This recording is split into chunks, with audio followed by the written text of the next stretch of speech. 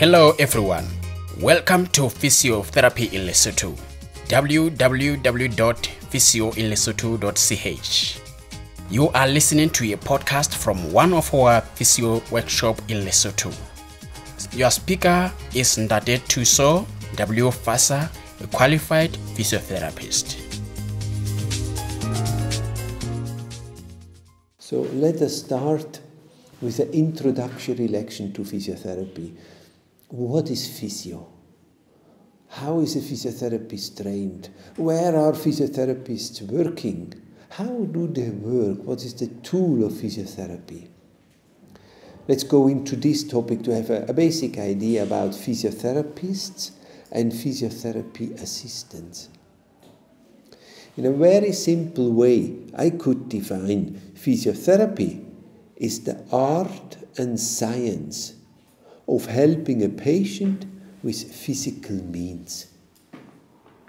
Let's write down this definition. Physiotherapy, or we just call it physio, is the art and science to help a patient with physical means. So if I say it's art and science, that means it's really an art to do physio. We have to learn it with the hands, we have to practice it, we have to exercise it, that our hands can do it. It's really an art, we have to study that and to learn. It's not enough when we know how physio is done. We have to practicing it with the hands, the procedures, to become an art, that we really know it. You know, maybe a carpenter, he goes to school, learns to work with the wood, making a good chair or maybe a bed or a table. By time that chap will know it exactly. He knows the wood exactly. He knows his instruments, how to work with the wood. And then he becomes really sharp in his carpentry. So he has learned the art of this technology of doing that. It's the same in physio. We have to practice physio. We have really to learn the procedures with our hands, our body. We have to experience them on ourselves. Therefore, we will do a lot of practicals among ourselves. It's an art. But there is a science too. We know a lot about physio, and we have to study anatomy, physiology, pathology. We have to know the disease to understand how we shall do that physio. So there is science we have to study. We have to learn in the book about the disease. But it cannot be only science. If you read book, that doesn't mean you can work on the patient. But you have to know from the science as well. So therefore I say it's art and science. So we have to learn to do it practically, and we have to learn through the books. To help a patient, that means we just help a patient by physical means. We're using physical means. We are not using chemical means like drugs, okay? Tablets or injections. No, we are using our hand, we are using massage, we are using exercise, we are using maybe steam inhalation, a warm pack, a cold pack, many of these things, maybe a red lamp to warm up the body. These are physical means, not chemical means. So we are working with physical means, and normal we are not working in a bloody way. That means we are not injecting. We are not in contact really with blood in physio. We are not giving to eat something to the patient. We work on the body, on the surface of the body. We work with the movements, with the joints. We go with the hands into the body, but just by touching it. When we work on the belly, there is we call it the abdominal massage. We really go into it, and I'm touching the liver, the gallbladder, the stomach, and go to the kidney, and go to the intestine, the long intestine, the short intestine. I'm moving in that belly. We go like this into the body, but not by a needle, an injection, or by giving something to swallow, a medicine. So that means physical means. It's not by medicine like a drug. Is that understandable? So we can say physio is the art and science of helping a patient with physical means. Therefore we call it physiotherapy, or sometimes you call it physical therapy. In America we say physical therapy. It's the American way to say it. Here in Lesotho we say it's physiotherapy, or just people say physio. In Lesotho, translated, we can say it's Naken Emasapole Mesifa. And I think it's a very good way to define it. We are working a lot with the bones and with the tissue. Tissue means muscles, skin, ligaments, tendons, bursa, joint capsule. But tissue means even the organ, the intestines. We work like this. You have seen on that notepad there is written on top, so when we give prescription to the patient, we write it on that notepad. So we tell them maybe, do this exercise 5 times a day, do a hot bath with a quena and pefu mixture, or rub in this lengana ointment twice a day. So we are writing it on that piece of paper to give them that they can remember. So physio is the art and science of helping a patient with physical means. Now, how does a physiotherapist uniform look like? How do you understand in the hospital, oh, this is the physiotherapist? They have blue trousers, blue dark trousers, as I have, dark, even sometimes they're nearly black, and then they have a white top. And that white top normally is going down here. And when it is cold in winter, so we are wearing maybe something blue on top, just a jumper or something to have more warm.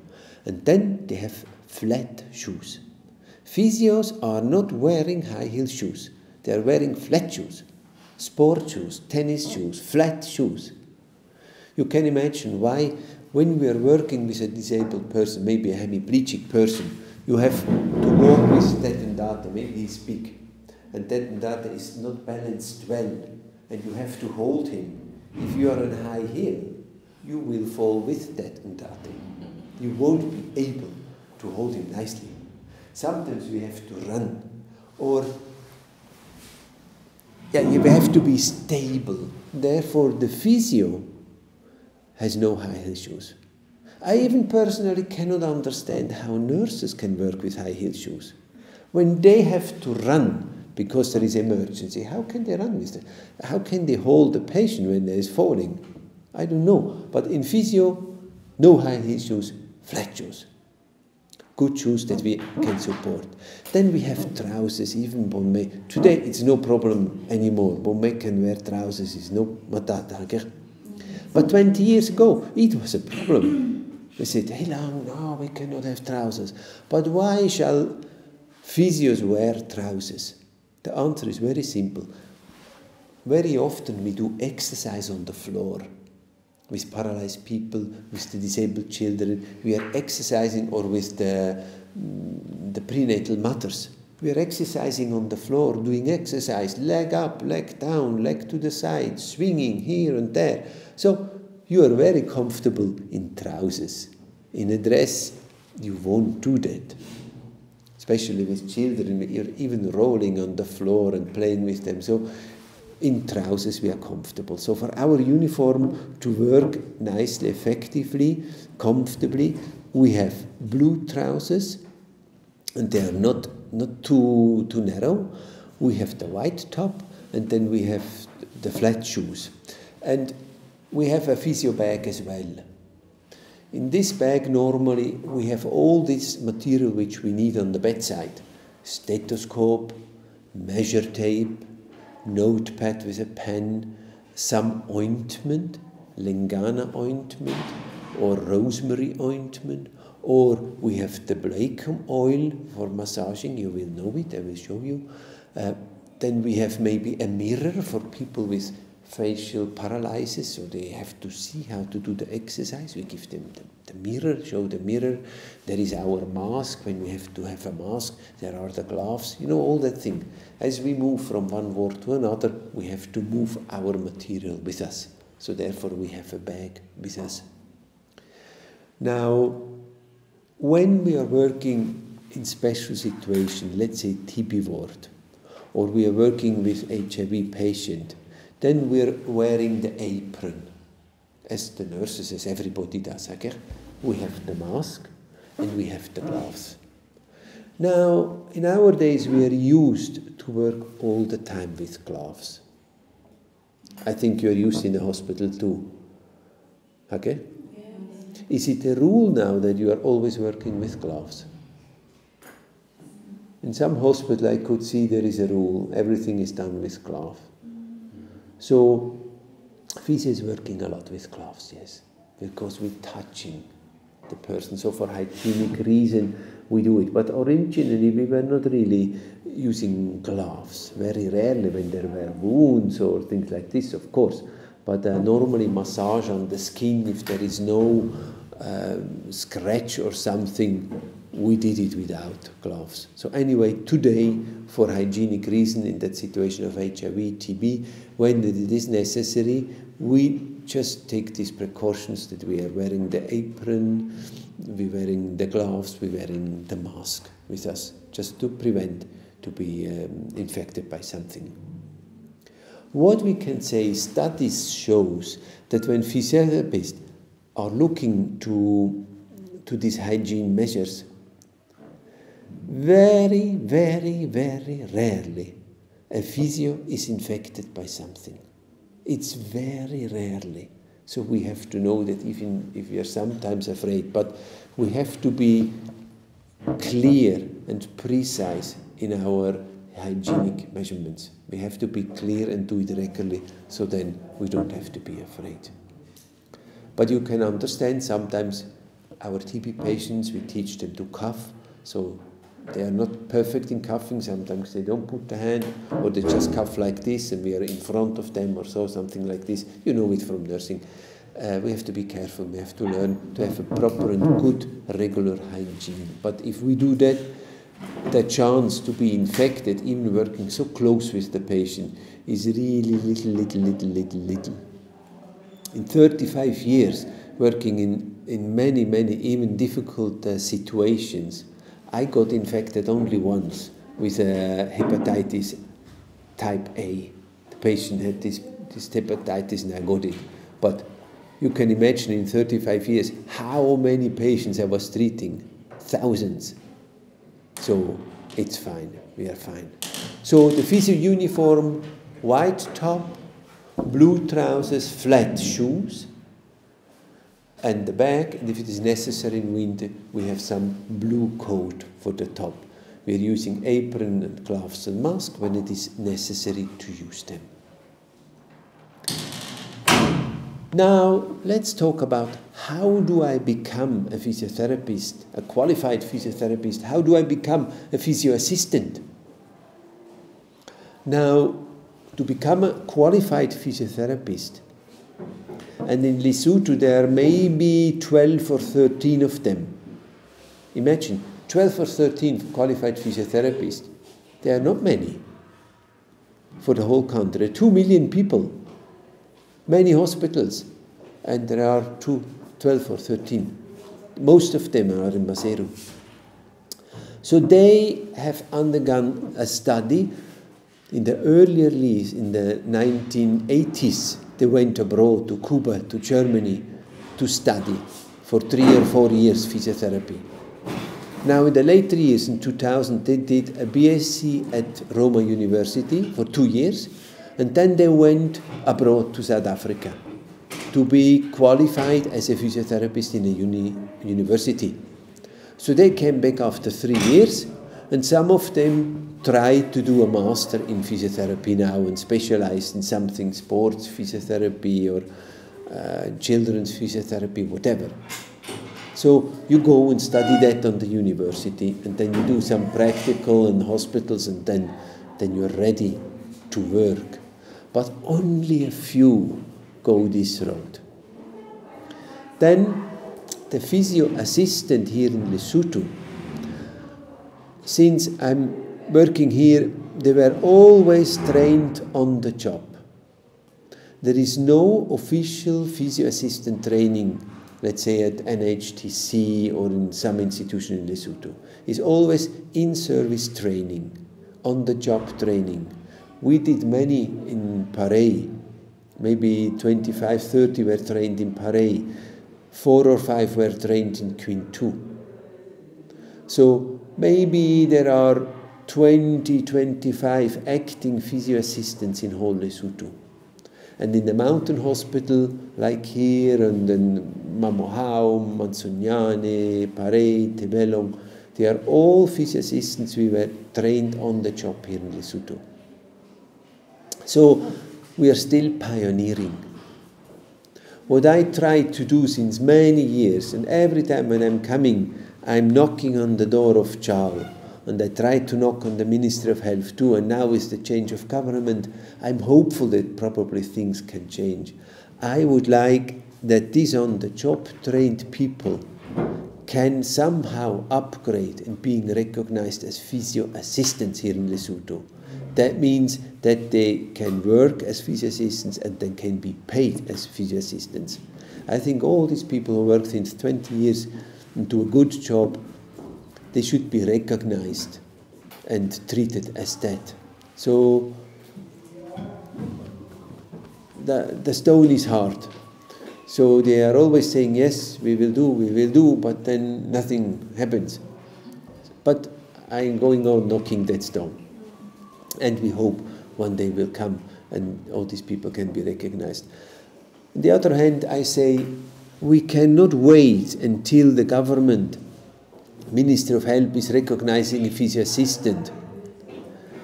We cannot wait until there is a recognition before we start to teach them. We have to teach them on the job. We have to do workshops like this. We have to start today, because physiotherapy can help to prevent a lot of disability. So many people can walk again because they have physio. So many people can move their hands again when they were burned. Or so many people will have bed sores because they were moved. So many old people can walk, can move because they have less pain, we are treating them. So many HIV patients who were weak or have nasty pains, they have this polyneuropathy, pins and needles, nasty pain, and then they are not complying with the treatment because the side effects are so too much. They can be helped and they are more compliant to the treatment. So there are so many people who can be helped by physio. We shall help them today. We should not wait until physio is recognized and then we can start. Now I don't want to blame anybody, but it's just a fact. I'm coming 31 years to Lesotho, and they were saying, yes, next year we will recognize them. 31 years has passed.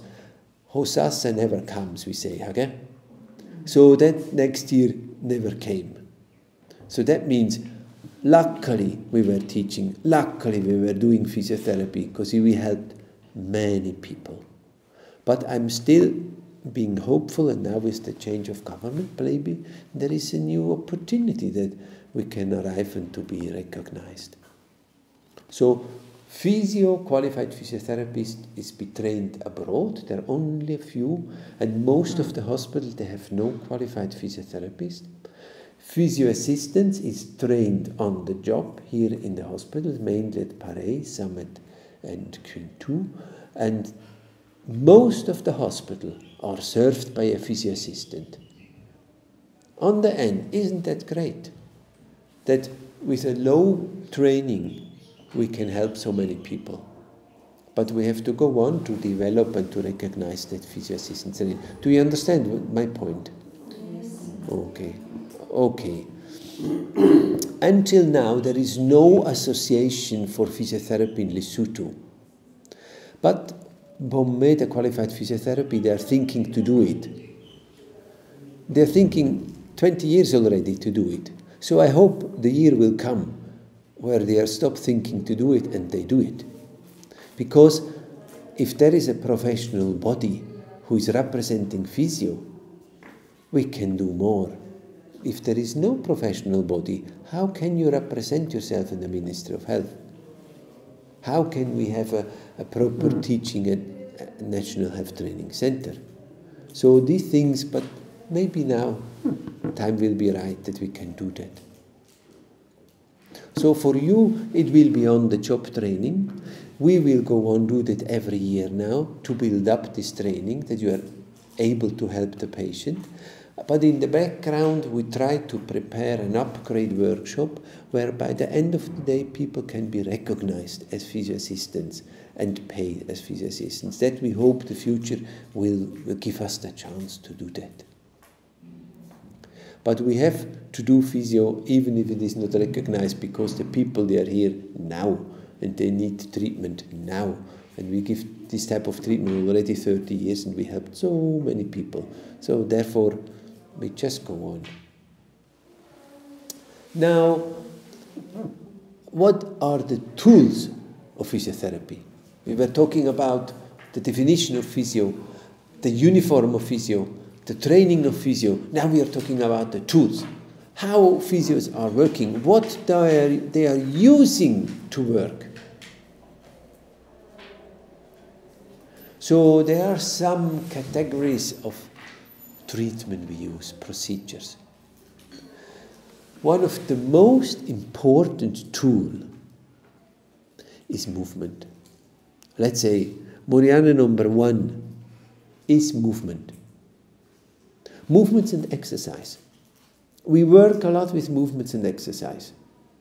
Active movements, that means we do exercise. Assisted movements, we help the patient to move. Or passive movement, the patient cannot move and we move it. So movements, we do that individually with the patient, but we do as well movement classes. With TB patients, we are doing movement classes. Exercise, we will learn that in this week. So me and Date who works on TB work, you can do every day the TB class exercise, which helps them to become more flexible, to deepen the ventilation, to clear airways, and to get more body strength, to be activated. A patient who moves regularly has more immune response. Do you know that? Regular movement increases immune response. Regular movement outside of the sun and fresh air, being in a good company, being member of a group, is increasing immune response. Therefore, it's so important that the depressed HIV person gets out of that corner in which he's sitting, being in a group, doing daily exercise, being part of a group, being socially connected to the people, doing active exercise and being in the sun and fresh air, it will improve his immune response. It's incredible when you do regularly these exercises how people respond. It's the same for psychiatric problems. If you have people with depression, they heal better when they do twice a day half an hour of exercise in a group. They get much better. So movement is really a very potent medicine. You're saying regular movement improves what? Immune response. You can say immune power of immune system, immune response. We will talk about the detailed effects, but I always underline that because we have so many diseases where immune response is needed. Again, when you have TB, the body has to fight against TB. If you have HIV, the body has somehow to work against that virus to get better. So we are helping to build up immune system. The immune system is destroyed with HIV and with TB the immune system is very much suffering. Or with malnourished people, immune system is suffering. So we have to build up immune response. And it's not only the ARV. They are very important, this medicine, of course. We cannot do it without. But Exercising helps a lot to HIV patients. When they are very weak, we give them gentle exercise. When they are already moderate, we do it a little bit more intensive. When they are quite good, we do a quite intensive physical training program with them. It helps them. So you see, movement is very helpful. Now, the second tool is massage. Massage means working with the tissue, with the flesh of the body. Massage means working with the soft tissue. Moving, stretching, squeezing the tissue. We have proper massage techniques. It's an art doing massage. We have massage for the muscles, for the skin, for the tendons, for the ligaments. We have massage for the organs, for the belly. We can do abdominal massage. We have many types of massage where we are working with the tissue. Massage can relax, can tonify. Massage can help to increase circulation. Massage can increase the temperature of the body. Many things you can do with massage. So that means treating by touching the person. Hands-on physio is it. Have you ever had a massage treatment? Not really, huh? So you will be introduced to it. We will do massage on us, and you will experience it and you will do it. Then we call it, these are water treatments, hydrotherapy. Water therapy. That means we are working with bath. Let's say a warm sitting bath. Maybe there was had maybe an infection on the female parts. And she got the medicine, things become better, but there is still irritation and maybe inflammation. So we can teach to do the sitting bath with a herb, we call it sage, and a little bit salt, only a little bit salt. And then they're sitting in that warm water, covered with the blanket, sitting in that and it's a partial sitting bath, warm sitting bath, and it will help a lot.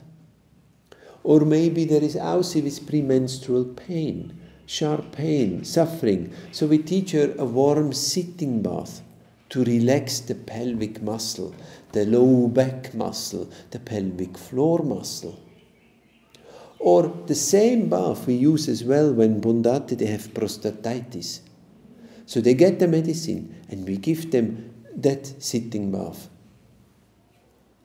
Or another tool we are using, maybe somebody gets a flu or maybe has a chronic bronchitis. So we give them exercise to breathe, we do some percussion, that the sputum comes out. But then we will tell as well, do a full body wash every day for a week or two. So in the evening, you take a handful of guena leaves and maybe a big spoon of pefu leaves. You boil them in hot water. And then you put a little bit salt in it. And you put it in the bucket and you wash yourself with that very hot guena pefu water. Top down, you really wash you with that very hot water. Then you just dry a little bit. You put your pyjama on, even socks. You drink a cup of tea and you go to bed under the blankets. The body will be very warm. That patient will start to sweat. The immune system will give a strong, sharp response. And that bronchitis will go on, will become better. Sometimes a chronic bronchitis needs a push.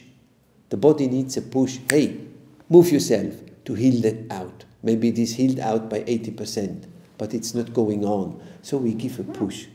And we do it with that type of full body wash and creating warm heat in the body. And that will give a reaction. So this is by that stimulation of that full bath, of that full body wash with these two herbs. You know all of them. Oh, you know these herbs, okay?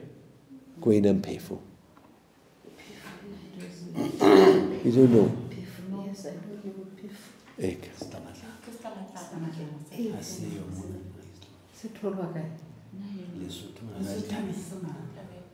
The mountains is very smelly after a rain. Now it's growing. Gwena near the river. Gwena is wild mint. And Pefu is Heliochrysum. It's a very powerful plant. I will send you, you will have copies where these plants are nicely written. Where they are, how they are called, how do you harvest them, how do you dry them, and how do you use them. These are physio herbs. So we teach as well in hydrotherapy the steam inhalation.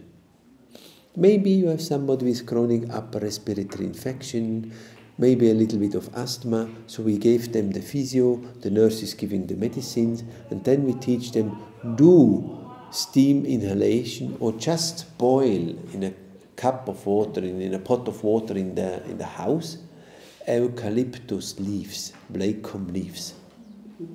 And you know, there are different plants, Blacom plants. And there is one who has that little ball, many little balls. Did you see it? Yes. Most of the eucalyptus trees here, they don't have these balls, but some they have it. And those one with the balls is the healing plant. This is the medicinal eucalyptus. We call it Eucalyptus globulus, that means eucalyptus with the little balls. This is the plant. We take the leaves and we cook it in the water, and that steam helps to open up and to clear the airways. We can give this patient as well a bunch of these leaves.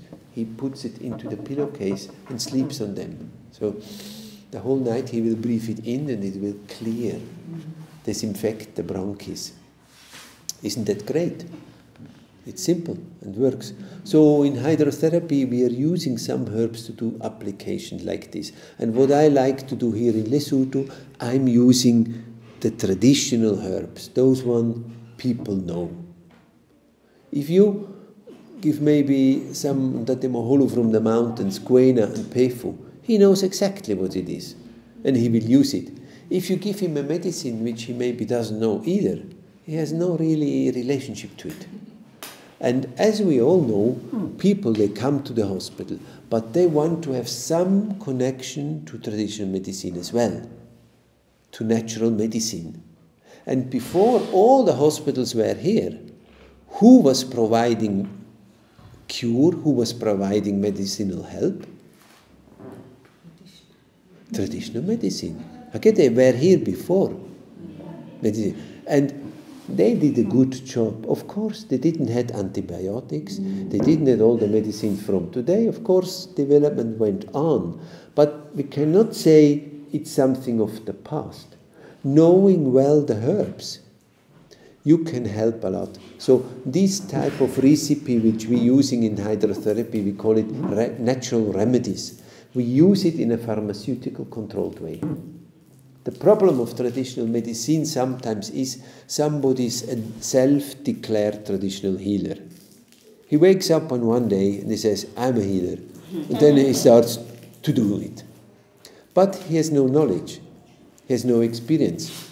He doesn't know. So then sometimes it's just some fantasy. This is sometimes a problem. But we cannot say all of them are like this. Many of the old people, they really know the plants. So there is a lot of wisdom and experience. And that recipe of Gwena and Pefu, it is an old traditional recipe. They found out it helps. When you get a flu, do that full body wash. You will be much better the next day. So if it helps to a flu, of course it is helpful to a TB patient as well. Always complementary. Not instead the medicines, the TB medicine or HIV medicines. We don't talk to reduce them. No. They are there as they have to be there. But that full body wash can be just complementary help. Do you understand that? Yes. So Physio is using that. bath, and we're using cold bath as well. If a joint is very hot and swollen, we say put it in the evening in the bucket of cold water. Or sometimes when a patient with varicosis, so they have these big veins on the leg in summer, swollen legs and the big veins, we say elevate this leg at lunch in the evening and then do a special massage and then just make a cold shower of this leg. Cold water is stimulating the veins. So let's use that. We do it. So water treatment we can do with many things. So we have the third tool now. The first is movement, the second is massage, and the third is water application, hydrotherapy. Now the next one is splinting. We use splints in physio. Splints means they are objects to fix a joint. You all have seen splints, okay? We have splints for every kind of joints. Maybe a back slap for the knee when the knee is not stable enough, or maybe for the hand. We prepare splints. I prepared now a splint in Paris for a boy who is 11 years now. He has a cerebral palsy, so he's born with the hand floppy. So by time that hand wants to go in this position, deformation. So I said, no, give him a night splint. At night when that boy sleeps, he puts a splint on. So now the hand is straight. It's no longer like this. If we wouldn't give him that night splint, the hand would be fixed like this. Or sometimes you have somebody with a burn. So during this rehabilitation of the burn, the hand would close like this. So when it was well nursed, everything, we did the movements, we do the bandage, and then we give a splint so that that hand remains open. Otherwise, it becomes like this. The tissue will shorten, get a contracture, and then they cannot extend anymore. So we give a splint to keep it open. This is splinting. We're using with special splint material, and today we have very simple material. You can put it into hot water, then it becomes soft, so you can just make it smooth to the need of the body. And then when it is cool again, it's hard. So you just can move and adapt it, model to the body. You have seen all splints, isn't it? Okay. Then there is another tool. We have crutches, wheelchairs, walking aids. We need some tools to help to be mobile to the patient. So we give exercises and teaching how to walk with crutches. Or let's say a paraplegic patient who is paralyzed on the leg needs wheelchair training. They need a driver's license for a wheelchair. You know, it's not easy to drive a wheelchair. It looks easy, but it's not easy. If you go and sit into a wheelchair, just driving straight is not easy. Driving down, driving up, or maybe if there is a step, go up the step without losing balance in the wheelchair, has to be learned. So physio teaches the paralyzed wheelchair skills, driving skills for wheelchair, or how to walk with crutches. Let's say doctor says this patient should not put all the weight on the foot, so partial weight bearing means not putting the whole body weight on the foot while walking. So it needs a special technique to walk with the crutches. If there should be no weight bearing, the foot should not be put on the soil. So it's another technique how to walk. Or walking with crutches, steps up, steps down, has to be learned. So we are working with crutches, wheelchair, walking aids, and we teach them to the patient so that the patient is able to use them safely and can become mobile. It's very important that disabled people or people who are weak, that they somehow are mobile. There is no way to lie for a long time in the bed. Prolonged bed rest should be avoided wherever possible. So a paraplegic patient or a hemiplegic patient, after a few days, we put them into the wheelchair, go out to the veranda, to the corridor that you can see people, leave the bed. Because the bed is dangerous. You all know bed sources, thrombosis, pneumonia. The bed is dangerous. It's a comfortable place, the bed, but the bed is dangerous. So we have to leave the bed as soon as possible. Therefore, we are using wheelchairs and walking aids and so on, that people can be mobile. This is a very important tool that we are using. And then the last tool, but I just mentioned it a bit, this is a technical physiotherapy. That means machines. Today, in physiotherapy, it's somehow trendy to use machines. We use them already many years. But there is an illusion. People think when you put a machine, it will be better as when you do exercise or when you work with the hand. With 35 years of experience, I can tell you, this is illusion. It's not true. Maybe 10% of the benefit from physio will come by a machine. 90% is coming through you and the activity of the patient. So electrotherapy, ultrasound, all these things, these are nice machines, but it's high-tech applications and they are not relevant in physiotherapy. They are really not relevant. You know, today some physiotherapists, they are commercially organized. They are maybe sitting in their private practice in Maseru. So they like to have many machines so they can treat 5 pondate to the same time. That means you earn 5 times more. You understand? So this is commercially motivated. But this is not a sincere help to the patient. We are here to help to the patient. We are not here to make money with the patient. Of course we shall be paid, but the first aim is that we help. So there is no way to give 10 maybe electrotherapy sessions to a patient and you could help him maybe in 2 sessions he would be cured and you give him first 10 electrotherapy so that you get that money, 10 times 50 rand. It's not sincere to the patient. But in commercialized physiotherapy, unfortunately, it's very practice-induced.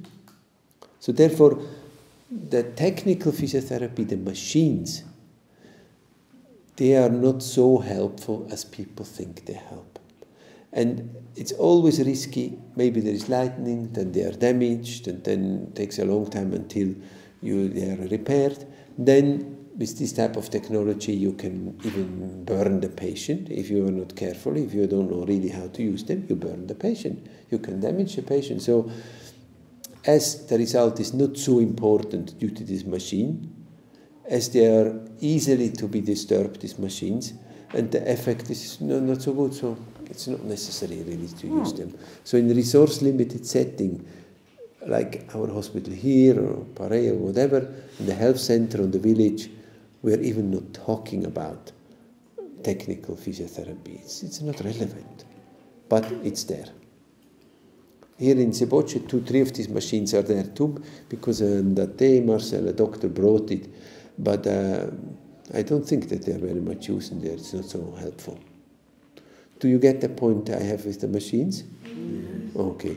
I like a physio which is rendezvous suitable. That means wherever you are, you can do it effectively, in a cheap way, but with reliable. And I like a physio which I can teach to a village health worker, that they can do it in home-based care. Or when we are on the health center, maybe there is the nurse assistant, I can teach her how to do it. I like this type of physio, which is to access for all, for everybody. The technical physiotherapy is access to who has money, and is not helping really. So there is no need to bring the machine in somewhere in a health center. So access to all. We shall help everybody and make it easy to people to have access to our physio. So these are the tools. Let's repeat: movement, massage and other manual treatments, hydrotherapy, splinting, walking aids, crutches and wheelchairs, and then the 6th one, which I abandon, is the technical physiotherapy with machines. This is what we mainly are using in physiotherapy. So I can say these are natural resources, things which are given by nature. And they're human resources. These are things which we have. We learn it and then we are able to do. Therefore, with my physio bag, I can go wherever I want and I'm ready to do physio. So I went to Tlokwen near Bobete, Tapajubedo. It's a far-off, remote village. To see friends there, and always when I go and visit them, people come. I saw in 2 days more than 55 patients. Poor people up there, you know Tlokwen is on the other side of Matibamatsu. It's really a far-off place. So many people we could help and give them the exercise. You can do like this, you can do like this, you can use this herb to help with your asthma. Some we had to say you have to go to the doctor. But most of them we could help with our physio means and we were teaching them how to do. So physio works with the treatment. I give to my patient the treatment, but I'm teaching as well to self-treatment. Every patient learns how to help themselves with exercise. Sometimes when people are from far, they cannot come to physio, so I'm teaching family members how to do. The mothers of disabled children, we teach them how to help the child, and then maybe once a month they come for physio, because they are too far away. Or in home-based care, we teach the village health worker how to do it. Sometimes when somebody is from far, let's say the boys when they're falling from the donkey and they break the elbow very stiff after PRP, you really have to work there twice a day for a week or two, and then that elbow more or less will be stretched. If you don't do that, that elbow will remain the same. So in these cases, and they are coming from far, then I say, come, stay in the hospital. We do hospitalized physiotherapy. We say, come, stay in the hospital as a lodger, and we do the physio twice a day. Or maybe they have relatives near the hospital. We say, come, stay with your Nkhonu, and we will treat you every day twice. You need intensive physio now, because if we postpone it in a few months, that elbow will be so stiff that we can't do it anymore. And if you are an adult man with an elbow like this, or an elbow like this, there is a big difference. Huh? How can you work if you cannot extend your elbow? It will be difficult. So it's important we are reacting then, and then we say, come to the hospital. So physio is done individually. It can be done in the hospital. It can be done in the OPD. Then it can be done maybe in the health center or in the village level. It can be done by the physio assistant himself or by a family member or the village health worker. Physio can be done through OPD. People are coming from outside. But if they are too far, we say, come, stay with us for 2 weeks and we will do it. So in all the cases, we have to see how much physio they need and how we can organize it. And so we organize it. Is that understandable? Yes. Okay. Now, to end up this introduction, just let you say in which ward we are always working, or in which places. Physio works male ward, female ward, children's ward. Physio works in TB unit. TB physio is a very important part of physio. Physio works for OPD patients and ART patients. They're coming from ART service. A few years ago, now luckily it starts to change, but a few years ago we were concentrated on ART of the medicines. There was no medicine for HIV patients, so the most important thing was that we get access to the medicines. Now the medicines are there, aren't they? Everybody who wants to have ARVs can get them. It's no longer a problem. So we have to think as well of the other problems which an HIV patient can have. Many of these patients have polyneuropathy, pins and needles, ugly sensation in the feet, or swelling due to the drugs, polyneuropathy. In these cases, you can help with physio. We do it and we teach them how to do, and they feel better. Some of them have respiratory problem. We give them respiratory physio. Some of them are weak. We give them a training program, power exercise, to build up strength in the body. Some are paralyzed. So we do neurological physiotherapy. We help them to move again. So you see, there are many indications for HIV patients under treatment today. Therefore, physio shall work with the ART unit.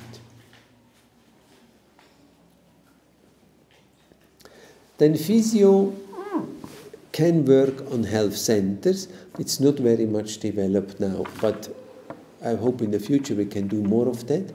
And physio can work on the community level. Let's say paralyzed people we visit at home. We go to the village and we help them at home. We organize it at home. For the disabled children, the same. Or maybe bed rest patient, HIV or TB at home. We visit them and we organize with the village health worker that physio in the home-based care. You see, physio is something very big. Sometimes people think physio is only for the paralyzed. Now to end up, we can say physio is used for prevention. In the hospital we do a lot of preventive physio. So bed rest patient, we go and turn and move them, that they have no bed rest complication. There is curative physio, we cure, we help to heal with physio. And then there is the third type of physio, less known, palliative. Palliative, P-A-L, palliative physio. This is the physio for people who are in the process to die soon, in the terminally ill people. Maybe HIV patient, maybe cancer patient, maybe old patient, maybe TB patient. People who are in their last days or last weeks of life, suffering, and there we do physio, not to cure them, because they are on the way to pass away, they are on the end of their life, but that they can bear better the suffering, to ease the suffering. So sometimes we move them, sometimes we take off the swelling by edema treatment, sometimes we clear them the lung with percussion. We do very gentle treatment to ease the suffering, that the suffering is more bearable, to have a little bit more quality of life in that process to die. This is palliative physio. There is even palliative medicine. Today we have many drugs to ease off pain in these situations and so on. This is palliative physio. Sometimes the nurse say, "Why are you treating the patient? He's going to die." Then I said, "Yes, we know he won't be cured. He won't stand up anymore. But these few days he's still alive. He will be a little bit more comfortable. The suffering will be a little bit less." This is already enough motivation to help this person. Do you understand? So therefore we do that. We know that that patient won't stand up anymore. But if somebody is in the process to die, that doesn't mean we have to disconnect to that person. We have to give up. No, we do what that person needs. We help them that they are comfortable, that they are less afraid, that they don't feel lonely, that they are not so much in pain, that they're more comfortable in this very last day and moment. It's just something very human we do. That's fine. And physio works always in the team, together with nurses and the doctor, isn't it? So a success in physio is always a success of the team, I say. When we work nicely together, then we were successful.